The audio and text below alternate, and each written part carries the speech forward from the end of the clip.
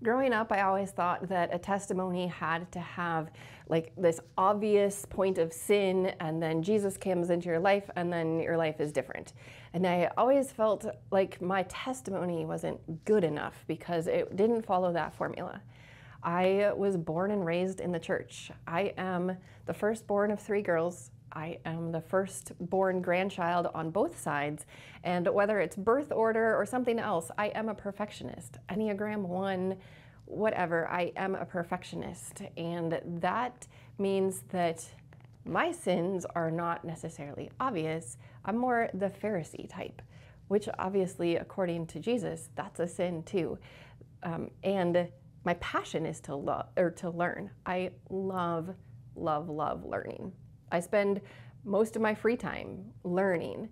I could probably hold my own with anybody who has not gone to seminary, and maybe even some who have gone to seminary, in discussion of Bible trivia or theology or what's in the Bible, because I love to learn.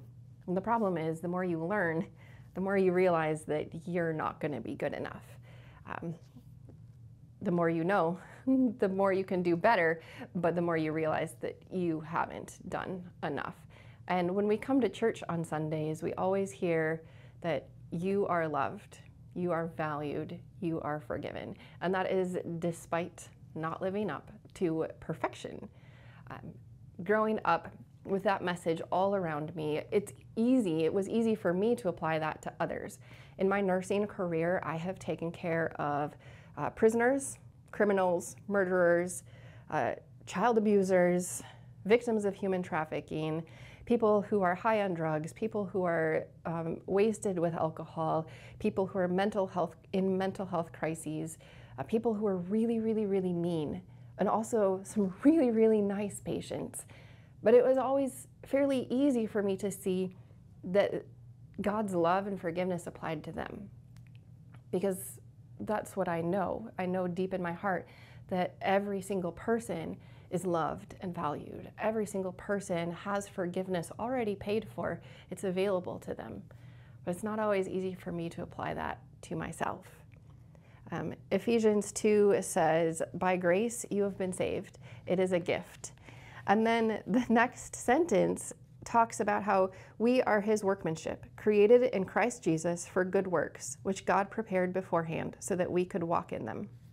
And I know God has given me works. God has given me gifts and talents and abilities to use to serve others, to glorify him. So then I start to use my gifts and talents and abilities, and my thinking starts to twist, and then I start to think that I have to be perfect in order to do this good work that God has prepared for me.